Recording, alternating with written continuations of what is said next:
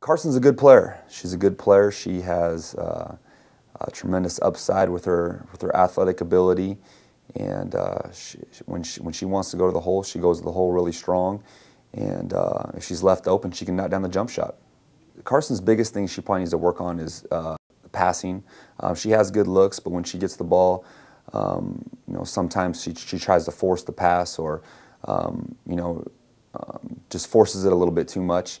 But that's probably about it. I mean, her passing, her defense, sometimes she wants to go for the steal a little too often instead of just keeping the girl in front of her.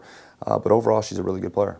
She's a tremendous athlete. She takes the ball to the hole. She can get up, she get the ball off the glass high. She can go through contact, and she's able to really take our girls strong off the dribble and get to the basket. In the right system with the right staff, getting bigger and stronger, she could be a tremendous player. She gets straight A's. She's very on top of her game as far as being organized and taking care of business off the court. She's a good golfer, and she's a pleasure to coach.